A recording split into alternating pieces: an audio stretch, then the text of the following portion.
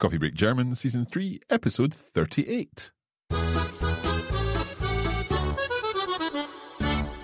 Hallo Leute, ich bin's Marc. Hallo, ich bin Thomas und willkommen zurück bei Coffee Break German. Wie geht's dir, Thomas? Oh, gut, bisschen müde. Ich bin im Nachmittagsloch. Ich weiß nicht, wie geht's dir? Oh, Nachmittagsloch, mid-afternoon hole. Exactly, the afternoon lull, after lunch. Aber ich freue mich auf diese Episode. Also ich habe gerade einen Kaffee getrunken. Das hilft. Das ist der Trick. Für Coffee Break German, natürlich. We're back with our 38th episode of the course, and indeed our 8th chapter of our story, which is following Lucy and Marianne as they get prepared for going to university, or perhaps not, in the case of Marianne. But we'll find out more in this episode. Okay, sollen wir die Episode anhören? Ja, los geht's.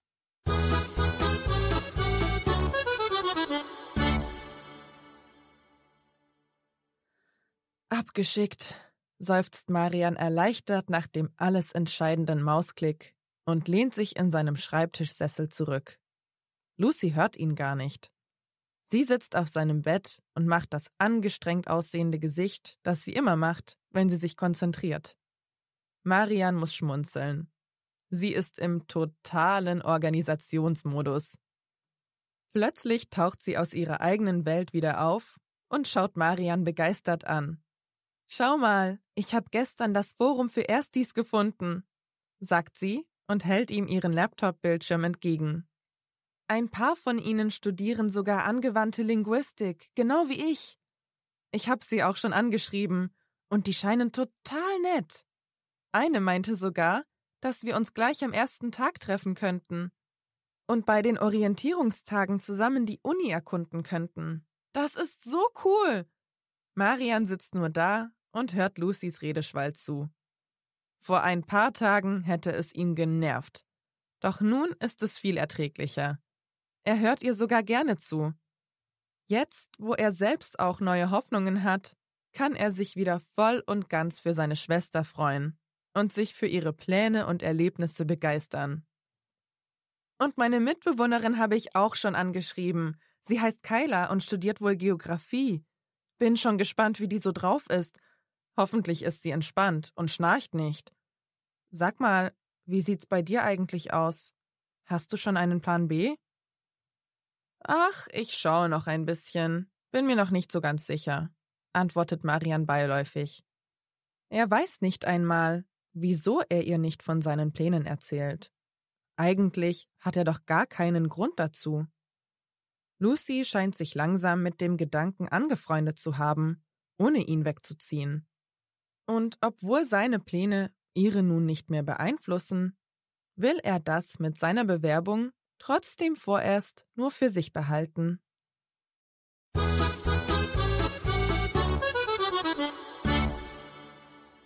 So, we have our 8th chapter of the story, and it seems that Marianne has kind of come to terms with whatever is happening, but we don't know what's happening. Oh, we don't know very much, but we know, yes, that he's happy to listening to Lucy again, making plans, and this episode is mostly about her or preparing for studying in the US. Yeah, because she's had some contact with some of the people she's going to be studying with. So let's find out a little more about that as we go through the episode. It starts with the word abgeschickt. So something is sent off. And as you said, we don't know what he is doing, but he has submitted something. Yeah. Curious. So Marianne has submitted something. And what about Lucy? She's not even really noticing. She's not paying attention because she's in the Organisationsmodus, as Marianne describes it. Organization mode. Fully focused and concentrated preparing for America. Exactly. So she's on the Forum für Erstis, like the forum for the freshers. Mm-hmm. She found some people who are studying the same as she is, applied linguistics. And she's also tried to contact them and has actually arranged to meet some of them. Yeah. She also, what is that word for ramblings? Redeschwall or something? Redeschwall, exactly. Like so she's having some more of that, yeah. And Marian is now, as he said, like he's happy to listening to her, even though it like annoyed him the days before.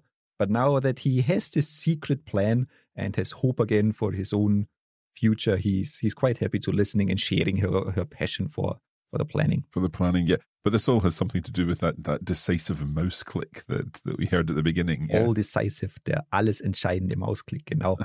And she's not only found some other students for applied linguistics, she's also been in contact with her roommate, Kyla, who studies geography.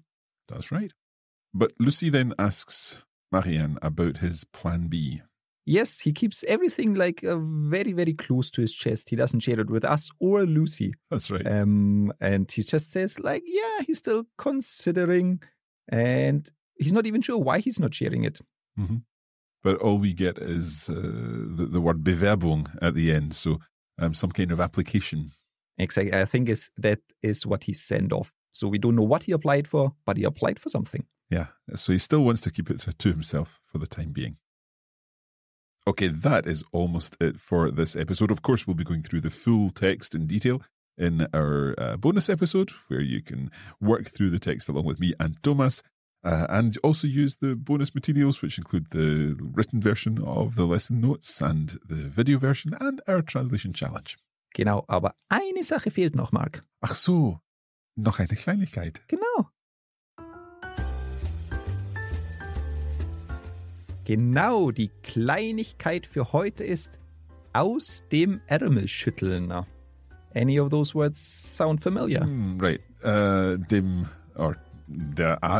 Ärmel? It comes from your arm, so your Ärmel is your sleeve. Your sleeve, okay. And your schütteln? Schütteln is something to do with shaking. Yeah, genau. So you shake something out of your sleeve. So what are you doing when you shake something out of your sleeve?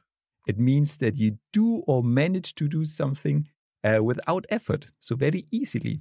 And I think it comes from a time where people had like bigger sleeves and had all sorts of objects hidden or stored in their sleeves, and they could easily shake something out that they needed. Right. So they were able to shake out what they needed at the right moment. Genau. And today you use it for something, if, for example, if I say, oh, schüttelt sich die Antworten aus dem Ärmel. Like he easily knows all the answers. He just shakes them out of his sleeve. He shakes them out of his sleeves. So say that again. Schüttelt sich die Antworten aus dem Ärmel.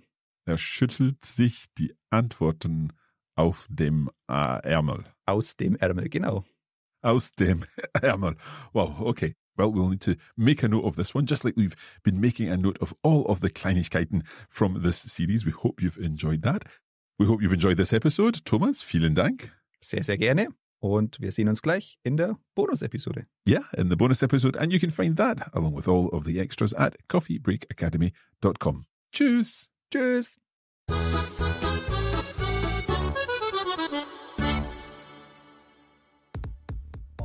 You have been listening to a Coffee Break Languages production for the Radio Lingua Network. Copyright 2023 Radio Lingua Limited. Recording copyright 2023 Radio Lingua Limited. All rights reserved.